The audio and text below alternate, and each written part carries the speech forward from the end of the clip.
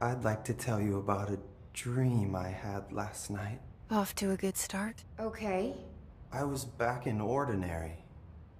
But in the dream, I was alone. I was the only child, a girl. My name was Jessie, but then the Bureau came and caught me, locked me up.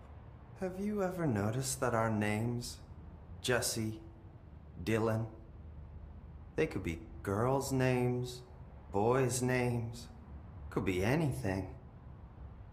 Don't you find that weird? I find that weird.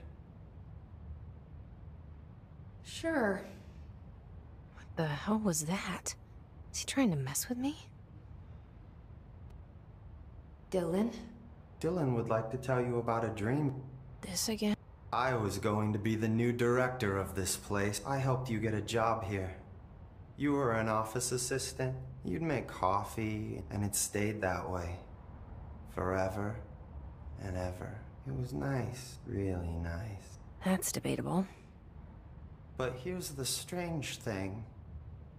The dream shifted, and none of it was real anymore. It was a game. We were in a game. And then it shifted again. Or maybe it was another dream already. Or maybe I'm just confusing them. But in this other dream, it was more like a musical. This is an ordinary song about it's the ordinary store. She worked an ordinary job. Something, something. And that's all I can remember of that dream. Maybe that's for the best. Maybe I can learn more about the hiss from him. Can we talk? I just had an interesting dream. Shit. That's fascinating, but let's talk about the hiss for a change, yeah? This dream was about the hiss. Best I'm gonna get. In my dream, the hiss had broken free of this prison. I'd set it free. And the president himself was there to welcome us. He was the first one to take the hiss in. Spread the word. At first, many people thought it was horrifying, but also, many people who heard his words wanted to welcome the hiss. And slowly, more and more of them came around, until the whole world was brought together. It was wonderful. Okay. Thanks for sharing that. Not as long as I'm alive. Maybe I'm just here to punish myself. Any new dreams you'd like to share, Dylan?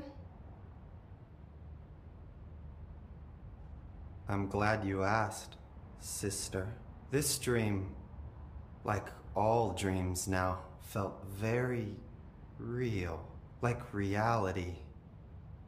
And maybe it's all a dream. Maybe it's all real. Dream where my brother endlessly tells me about his dreams. I was in a dark place. His name was Mr. Door, and he told me that there are many worlds, side by side, on top of each other. Some in one world, there was a writer who wrote a story about a cop.